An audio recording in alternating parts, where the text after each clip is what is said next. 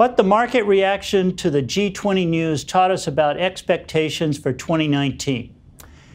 The recent G20 meeting was full of interesting developments, and the market reactions were equally fascinating. First, the U.S.-China trade war ceasefire ignited a relief rally in equities that lasted all of one day, and then volatility returned with a vengeance the next day. The problem preventing the follow-through in the equity rally was that the U.S. and China have different stories on what deal was actually cut.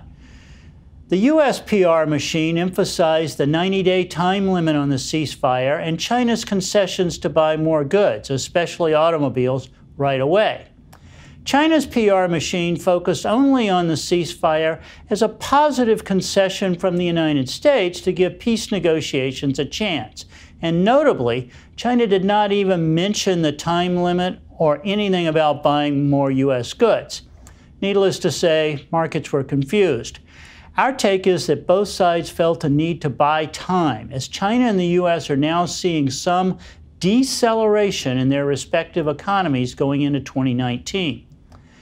And the odds on a comprehensive deal in Q1 2019, they remain very low. Both countries are far apart on agreeing to anything in writing. Second, the other key event at the G20 meeting was the deal between Russia and Saudi Arabia to coordinate their management of oil production. The obvious rapport between Russia's President Putin and Saudi Arabia's Prince MBS gave market participants a very strong sense that Russia and Saudi Arabia would curtail production in 2019. The oil market immediately posted a strong rally. Of course, the oil market had suffered a $20 a barrel decline in October and November, so the expectations of some production cuts for 2019, it was a welcome relief to producers. We do caution, however, that the third major oil producer, the U.S., will see expanded output in the coming year, making it likely that the U.S. will be the largest oil producer in the world for 2019.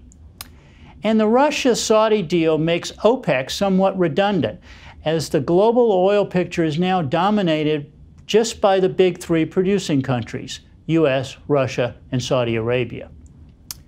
Finally, we note that the G20 meeting did not happen in a vacuum.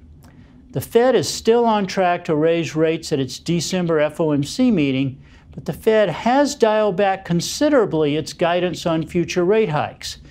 It's made it clear that if the U.S. economy decelerates, the Fed will halt the rate hike sooner rather than later.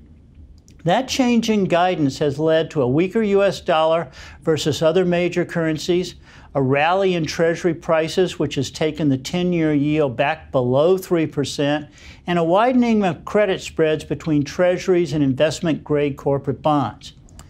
A flatter yield curve and wider credit spreads are not good signs for the U.S. economy in 2019-2020. We are already seeing fears of sharply slowing growth in corporate earnings.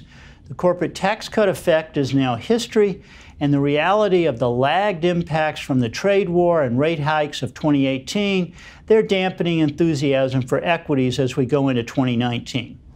Bottom line, more equity volatility without a clear price trend.